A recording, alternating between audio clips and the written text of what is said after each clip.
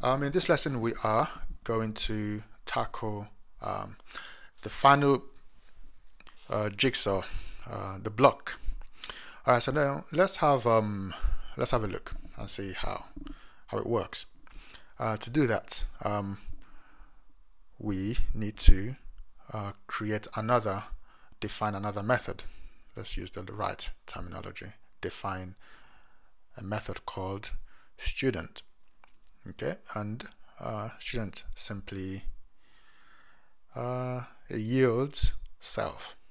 Okay, so now yield self is sounds strange, but it just basically remembers the scope is in. It remembers all the methods around it and things like that.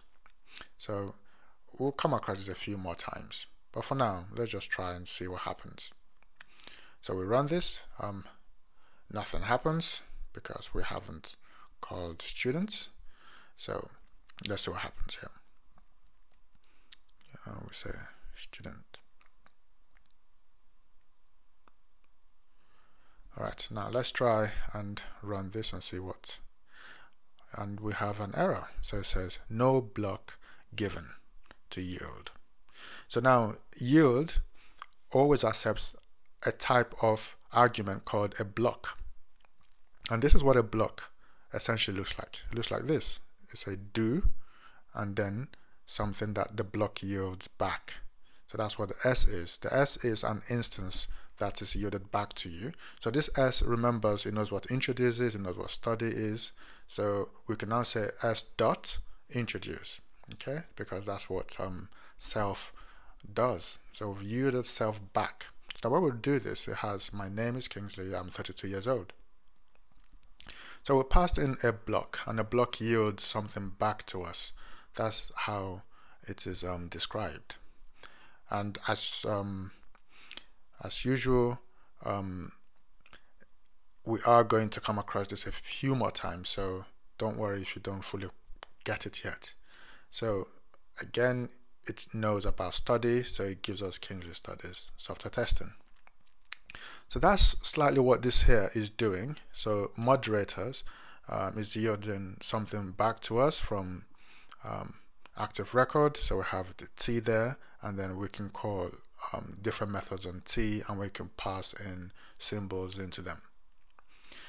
So that is partially how blocks work. So we can see here. So self, again, remembers the scope of things around it, the methods. We are going to come across this a bit more soon. So we can also pass in named arguments here into introduce, and it will behave exactly as expected. So we give it a symbol called David, and we run this, and it says my name is David, I'm 32 years old. So everything works exactly the same. So we have a method that we're giving an argument, but the argument is a block, and it's a block that has multiple lines. But we can also have a block that is just one line, so a different type of block. So we say student, and we say curly brackets open and close, and then we say pipe, and S is what's yielded back. So this is another way of writing a block when it's just a one-liner. So just a quick one-liner. So we say curly open and close, and we have the same things inside. So that also runs, and it gives us my name is Kingsley, I'm 32 years old. So this is a different way of passing a block to a method. Okay. So if we come back to this one, so this is what we have. We have something there. We have a symbol is passed into student as an argument.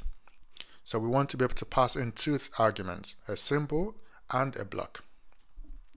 So that's what we have here. So we can come and modify this method definition, and we can say you now accept okay, an argument, which I call param for parameters. So I'm just going to print this out, interpolate, double quotations. I got it right the first time. Okay, so now we say hello and put exclamation mark there. So when we run this, we have hello world. So now we have a method that accepts an argument as well as a block argument. So it now looks exactly like this here.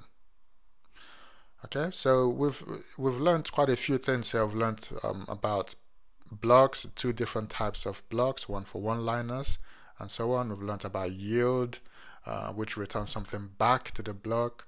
In this case, we have s when the user back to us, and self remembers all the methods around it, so we can call it on what was yielded back.